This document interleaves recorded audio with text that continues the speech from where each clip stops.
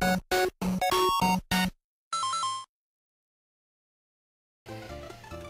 there guys, and welcome back. This. What? This. This. Is. Nintendo. Tay. Wolves. Yeah. Next time we try to do an intro, how about you just let me talk? No. I've got to talk sometimes too. Thank you guys for tuning in again to this crazy show where we play games. This time You watch. We're going into World 6 with 6 lives, I think. It's another desert with quicksand. I'm just retiring. No, you can't go Bird, back. Eat me up. A I cobra. knew it. I knew there would be a cobra. They're trying They to jump out of the sand. every single time with the cobra. You should have tried to go down the base. I was shot. This level does not like you. Mario was the one who did the thing. The thing? Where the cobra jumping on his head? Yep, I thought I could finally get past that cobra. Turns out, no. That was cool. Mario is super duper strong. He's the strongest character in any Mario game. Yeah, that's usually true. Okay, try it on the bones. Here we go. Go in the door. Yay! Get it before it sinks! That was close. Yes! I just had quick reaction time. To the quicksand. They were in an epic trolling mood right there. Yeah. They're just like, how about we drop? Oh, this is quicksand! I didn't stand a chance getting out. You have to mash the button in this. Hurry! This hurts actually. Legitimately hurts. And there's a cobra waiting for you over there. I'm gonna get shot here. No. You're not. Oh, you almost did, but But I didn't. that's a happy Because I long am smile. Steve Irwin. Steve Irwin? I'm Steve Irwin. You know who that is, actually? Yeah. Who? Crikey, he was a Crocodile hunter. Hunter. That's who he is. But he's long gone. Got stung by a stingray. It was a sad day when that happened. Actually. Oh, that makes sense. Your head was shut in a door. It wasn't very nice. Okay. Oh, what? On Earth! I got out of there! I didn't. Get those grass and be careful if it's a bomb. Did you see me? All they are is hot peppers. Did you see me? Yes, I saw. Did you see that? Now be careful. What face should I take? It's either a cobra or a snippet. It's a cobra. It's a new day. Oh. Oh. Nice to I know. hope they don't make this a maze thing. Yes, they do. They went there. Okay, look out for the bullets. Look out for the bullets. How did that hit me? I don't know. just but sealed go that under cobra. It didn't work. That's the one you went down before. So one of these is going to be a Phanto. Yeah, that's gotta be it. So. Ah, it looks like it's that one. Ah. Thought as much. Look out for the shy guy. I want to make a creeper face to make the Monster Hunter happy. Monster Hunter, I keep calling you Monster Hunter. You're the Hadouken thrower. Yeah. I'm very sorry about that. I out. got used to your old name. Drop it. Don't never drop the key to everlasting knowledge. Well, it's still. I think you and better then, drop and then it. drop it. Phew. Now what are we gonna do? Just keep swagging it out. Okay, run Swag to the it door. out. I don't like that song. Gonna swag it out. It was so good that you could pick it up there. Okay. Oh no. And we're only at 1 heart. It looks like a green birdo to me. Look out! And to me, it looks like my destiny. Well. To throw the mushroom down and die. Pow. Okay. You don't deserve to say pow. We can do this. Just be careful. Never not have faith in me, not. Okay. Whoa. Never not have faith in me, not is actually have faith in me. Okay. Hey, good idea! At least it was. She got down, though. It is. I still consider this a good idea. Okay. How do I get out of this? You keep picking up the blocks and throwing them. 3. But now she's on them, so that doesn't Move work. over, please. Thank you. 3. Oh, that creates a shield until I she tried comes to through. jump. Whoa. This is the most complicated. Whoa. What in Earth? What in Nintendo? Yeah, what? I got out again. Nah. Okay, one more. No. Not one more. Oh, we only have one more. I'm having fun. Good. That's all that matters. Except we're never gonna get through this thing because I'm having fun. 1, 2. Oh. I jumped off it, but... At least. 2. She's breaking her pattern. You can never get that, can you? It's a sad thing, actually. Oh well. You can still reuse the other ones, so just be careful. Yeah! Make her run for you. Oh, that was cool. Oh. You did it! Ha ha ha! I beat a green Birdo. Hopefully you're not blocked. Good. Okay, good. If you put 2 there, though, you would... Okay. I'm gonna play a game. I'm gonna play a little game. I'm gonna play Flash does a run where if he dies, he dies. No. And if he doesn't, he wins the game. Hey, It's slow called flying Ride albatross. on a Birdie. Look out! It's called Ride on a Birdie. It's called Ride on lots and lots of birdies! And then ride on the single one again, and then jump through the fire and the flames. Dragon Force!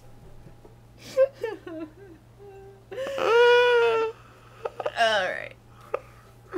Ah, you play. Okay. I'll try. So what story am I going to tell today? Children of the Parliament. I'm going to tell a story.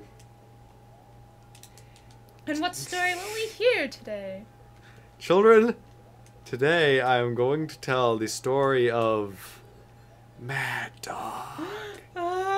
Not Mad Dog. Mad Dog! So for those of you who do not know, Mad Dog was a camping ghost story, basically. You know, the ghost stories that all the boys always tell around the campfire to each other, and to the girls specifically. And that the counselors try to tell to scare the little boys so they can try to pretend to be brave to scare the girls. You have this figured out, okay? But, so, in our cabin, there happened to not be any girls because that's the code of our camp, obviously. Yeah. It was a boys' cabin. And this was the kind of cabin where only the most ruthless boys would live. That sounded like Daffy Duck. If you sounded Despicable. Despicable. No, that's his name left me. His name is Cheatsy. No, it starts with an S. Sylvester. Sylvester. All right. So you had to be a manly man that sounded like Daffy Duck to get in here. Not Sylvester. And what? There was an old legend around the camp many of the boys contended themselves with called Mad Dog. The legend was, and I don't remember the legend, so... anyway, to paraphrase this awesome legend, it was that a mad dog had been released around the camp a long time ago, and... Who was the genius that thought of that? It was kind of like a werewolf kind of thing. It would be a... It was just a mad dog that would come out on the night of a full moon. So, just so happened when we were camping, I do believe it was a full moon. Of course. So the counselors were like, hey, let's drag this story out.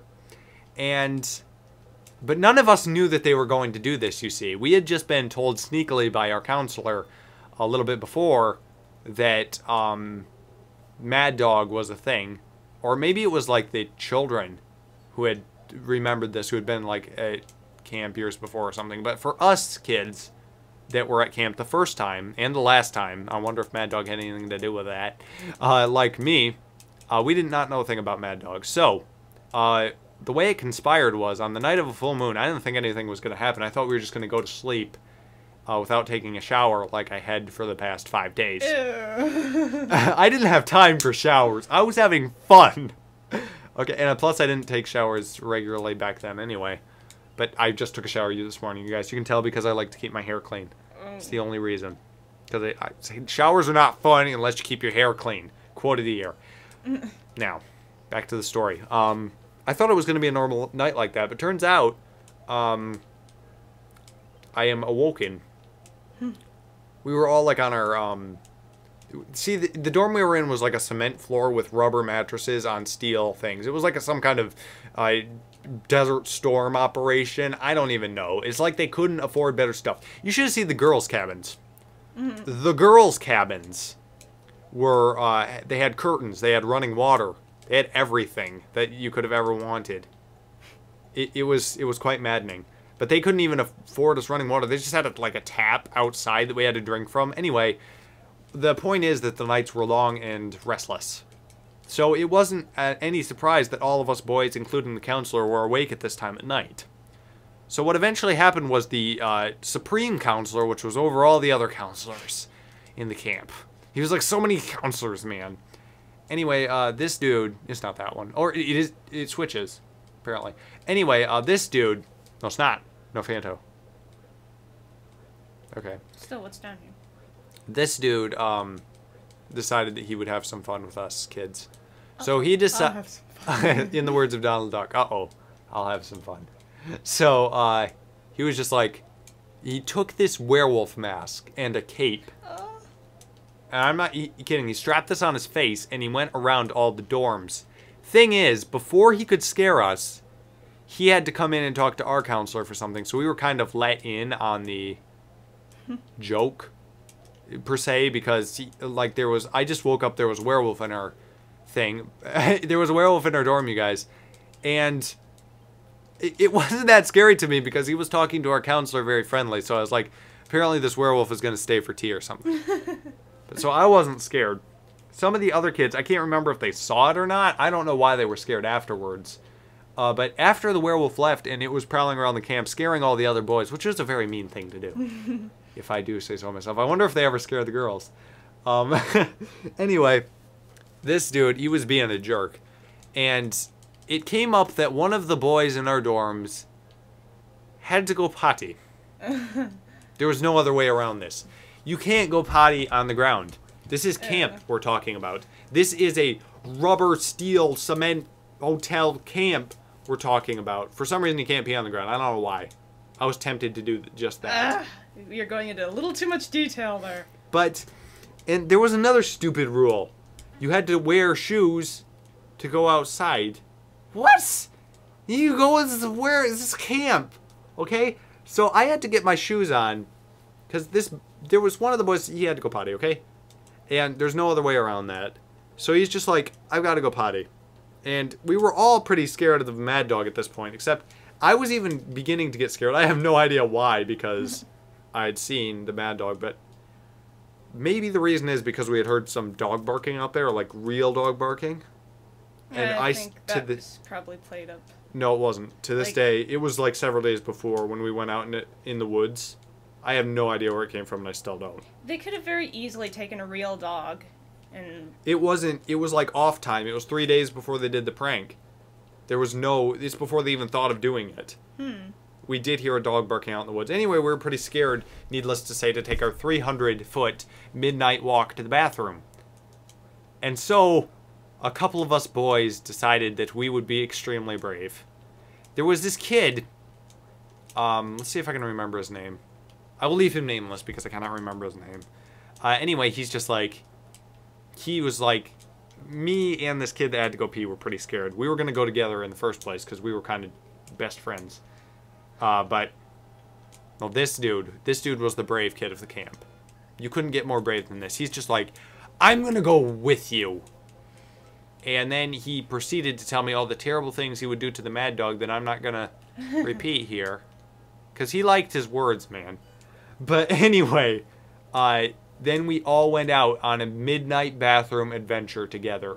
300 feet at night with the mad dog prowling around. Needless to say, that was the scariest experience I've ever had in my life. We creeped along. This was an unlighted path. 3 of us boys being extremely brave. We never did see the mad dog. But one of us thought we saw a silhouette up on the hill, and howling that followed. Creepy. But apparently the mad dog just had his tea because he wasn't hungry for us. So the end. It turns out the mad dog was actually British because he had to have his tea. Good. I'm not... For some reason, werewolves aren't as scary when they have British accents. I wonder what they do in all the horror I mean, what do they do in all the horror movies when they, like, villains, like the werewolves, you know, that talk like, "Ugh," they have British accents, so they're like, I'm going to eat you. That's just not as creepy. I'm kind of stuck here. A British werewolf. Okay,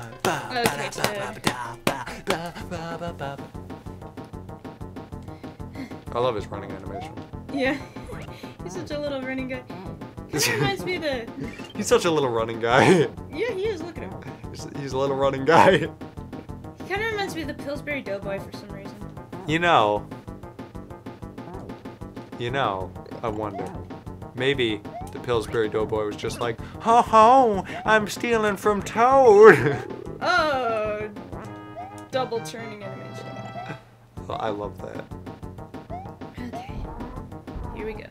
He is a toad and he's bringing a load. Bringy load. Bringy load. Yes. Yeah. And we get another 3-coin service. Awesome. So you could apparently do that endlessly if you were good enough. Justin Bieber's not cool. Okay. I'm so sorry for all you Justin Bieber fans. Oh. Yes, 2 up. Okay, this is looking good. Oh, it had to do that. That's saying that this snippet is a start. Okay, at least we got some more lives for this. Now we'll see. I'm just like absolutely taking the commentary while Yumi is absolutely owning the gameplay. That's very nice of you to say. Well, you're beating the levels, not me. Plus, you won a rap battle, so I'm kind of like out of my game. Well, I couldn't do the commentary without you. I don't think I want to. Oh. Well, really. Can we be best friends? Sure. I mean, I tried doing commentary without you before when I guess... Oh, story time. Story time. It's not much of a story, but when Flash Flare... Oh, I just... What? Story time is over anyway. When Flash Flare and Loomis and Max were doing Minecraft Extreme Rules 2013, I got this strong urge to do kind of something along with them. Play along. Yeah, only it wasn't official because, frankly, he wouldn't like that if I did an official thing. So I decided to record an unofficial kind of episode of me doing Extreme Rules on my own game, and I was gonna upload it and everything. But when I started up the Hypercam, and then I was getting it recording, and it was all laggy and all wonderful like that. And then I spawned in a nice area and went to check my coordinates. I didn't realize that F3 was also to... Why did I do that again? Okay, that F3 was also to shut off the recording, so yeah. So when she pressed F3 to check her coordinates, right away it ended off the recording about 10 seconds in. But I didn't know it, and I kept going. She kept talking to herself, which we all do at certain times. You all have that time where it's not recording and you're just talking to yourself. But it was like late at night, so I wasn't talking too loud anyway. So the commentary turned out to be very quiet, and tell them how you met your fate on day 1. Well, I was so wrapped up in trying to make my commentary interesting and stuff that I neglected to build a house on time and get enough wood. And most of the time, I was trying to make things interesting, and I was saying, man, it's just not the same without me and Flash. I mean, I'm usually a co-commentator. I don't have much experience solo commentating, and boy, I miss him. And... Well, I think you don't. Okay, run. How are you supposed to get that over there? I have no idea. Maybe with Toad. But... Yeah. Yeah, so I didn't get enough wood, and it was night. Just like it is now. Yeah, in and game so... and real world. No! Oh! Whoa! Nice job, Toad. He's fast. But that still wasn't close. So, yeah, I was up on a hill where I could see a bunch of enemies, because I thought that would be an awesome place to have a house and build all kinds of stuff, and yes, Can I attempt this while you talk? Okay, just let me take care of this guy. There. So... Oh, have to try that again. I'm gonna take a hit next time. So, we want to save our lives. So yeah, I saw some wood down by the hill and no enemies in sight, and so I thought, okay, I can risk this. And I ran down the hill and to the tree, and I started chopping like crazy, and I'm thinking, it's gonna work. What are you... I'm gonna try this. Okay. Good job.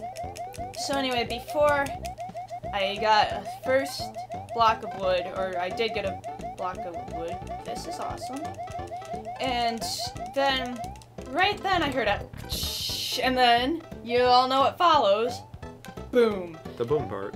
And that's it. Hardcore, you can't restart, so there it was. And so I thought, well, at least Flash will get a laugh seeing how I failed on the very first day. Because I was going to see how well a girl could stand up to the guys in Extreme Rules, and I showed exactly how. And the funny thing was that the quote, right after I lost on the title How's screen... that? Oh, well, at least you'll be right at Birdo. 4 laps, good. So, on the title screen was, read more books! And so that was kind of an insult, and I'm like, okay, I guess I might as well just read books and give up playing.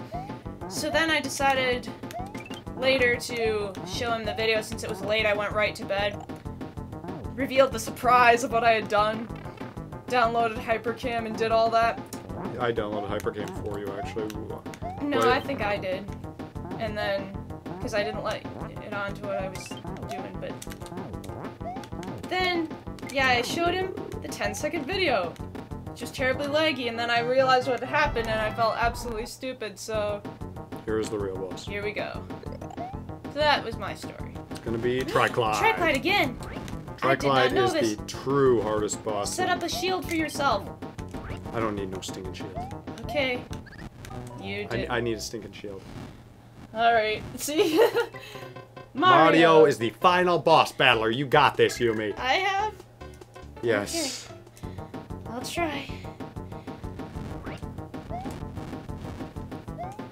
You're gonna have to use those mushrooms to hit him anyway, so you're not gonna need a shield. No, I... Don't waste your hits, is the thing. There. Now, if I can just go over here. If I can just block... It's good enough. Now, if I can block all this fire. This, no, that didn't work. You can't do that, you're wasting your mushrooms. Alright, fine. We're gonna do this the hard way. Ah, that wasn't good. Okay. Come on, Mario. Intense like the Super Bowl, Mario.